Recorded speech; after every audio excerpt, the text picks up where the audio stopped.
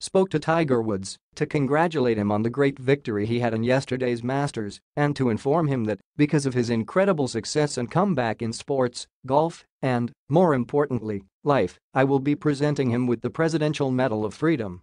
Trump wrote on Twitter. Woods' victory was described by sports commentators as the greatest comeback in the history of sports. A big fan of the sport, the president has had a long personal and business relationship with Woods and even golfed with the champion on several occasions. Trump celebrated Woods' victory on Sunday on Twitter. Love people who are great under pressure, Trump wrote.